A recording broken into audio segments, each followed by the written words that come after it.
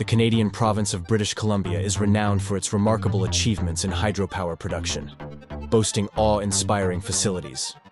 Yet within this rich history of power generation, a mega-project of unprecedented scale has emerged, earning the distinction of being the largest hydropower endeavor in the region since 1984. Known as the Site C Hydropower Project, it represents the province's latest response to the global call for renewable energy. This project serves as the most recent addition to British Columbia's impressive legacy of hydropower generation. Despite its potential benefits, Site C is enshrouded in controversy, leaving many to ponder. What lies at the heart of this ambitious hydropower venture? And what transformations will it bring to the region's power landscape?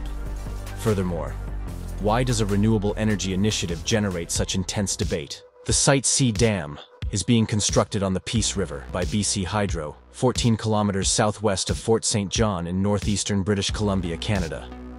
Positioned around 80 kilometers downstream from the WAC Bennett Dam, upon its completion in 2025, it will rank as the fourth largest hydroelectric producer in British Columbia. It is expected to have a capacity of 1,100 megawatt and an expected annual output of 4,600 gigawatt hours of electricity. The project is anticipated to provide consistent power to approximately 450,000 households in British Columbia each year, ensuring a reliable, renewable, and cost-effective energy source for the province's residents. The Site C project will utilize stored water from the Williston Reservoir of the existing WAC Bennett Dam, avoiding the need for a separate water storage system, and instead create an 83-kilometer-long reservoir with a total surface area of 9,330 hectares, including a controversial flooding of around 5,550 hectares of land. The Site C Clean Energy Hydroelectric Power Plant will feature 6 183-megawatt vertical-axis Francis turbines for energy creation, along with a water diversion system consisting of 2 tunnels, one with a diameter of 10 meters and a length of 700 meters, and the other with a length of 800 meters. Water will flow into the powerhouse through 6 penstocks, each 80 meters long and 10 meters wide, and the discharged water will be conveyed into the river through a tailrace system. The project will include a 60-meter-high and 1,050-meter-long earth-fill dam with a crest width of 10 meters. The dam's main spillway will feature 7 gates, and 2 cofferdams will be constructed on the north and south banks of the river. All of this will be supported by an 800-meter-long and 70-meter-high roller-compacted concrete (RCC) buttress, serving as the foundation for the powerhouse and spillways.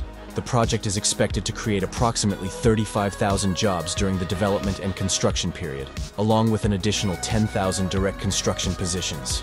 It is estimated to provide continuous power supply for a century and contribute around $160 million to the local GDP and approximately $3.2 billion to the provincial GDP. Despite being a significant leap forward in the region's power supply infrastructure, the Site C project has been marred by controversies that pose a threat to its construction. Initially conceived in the 1970s, the project encountered a barrage of issues and questions, with many expressing apprehensions regarding its environmental impact. Notably, between 1981 and 1983, the British Columbia Utilities Commission rejected the Site C project, citing its failure to account for energy prices and lack of reliance on statistically significant historical behavior patterns. However, in 2010, the project gained an exemption with the passage of the Clean Energy Act. And in 2014, it received approval from federal and provincial authorities following a 3-year environmental review, leading to construction commencement in 2015. As of February 2021, the estimated cost of the project stands at approximately $16 billion. It faced further controversies as questions arose about its planned flooding of agricultural land, potential damage to the local environment, high construction costs, alternative options, and the uncertainty surrounding future electricity prices and demand in the province.